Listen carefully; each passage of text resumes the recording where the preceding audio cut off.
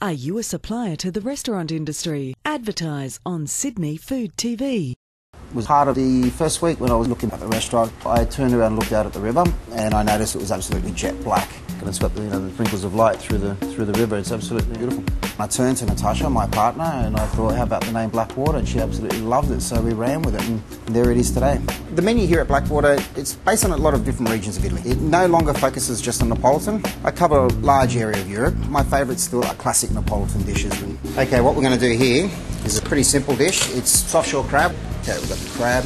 We're going to shallow fry it. Just grab some fresh chilli, grab some garlic, grab a pan, bit of butter.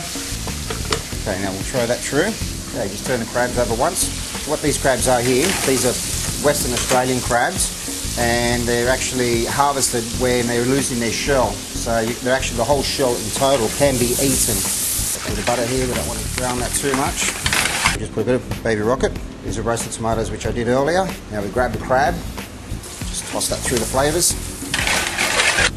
Just put it on top. Dress it with a bit of hazelnut oil and just a bit of fried leeks. And that is soft shell crab. You almost get a sense of the style of food before you even order, just by sitting in the room. One side of the restaurant obviously is the bar and the kitchen and what have you. During the day it's very crisp, very blue, very vibrant.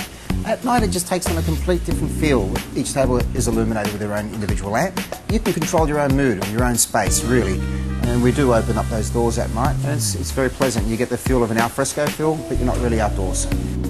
Look, I've learnt so much over the years. I think the thing that drives me is the satisfaction I get from seeing the customers pleased.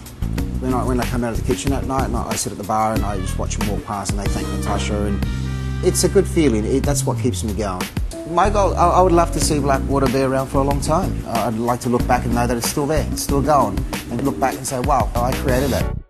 Advertise your business today with online video. videovista.com.au